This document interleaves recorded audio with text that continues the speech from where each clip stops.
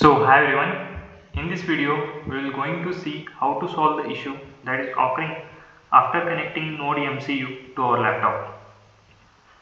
The issue is timed out waiting for the packet error.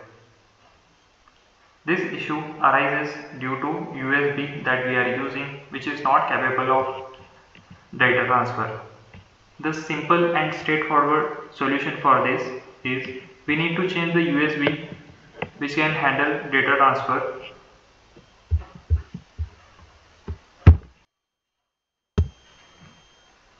After connecting a data transfer USB to Node MCU and uploading the code, you can see the code is uploaded successfully and our code is running. So in this way we can solve the error. Hope this video will find you helpful. See you in the next one.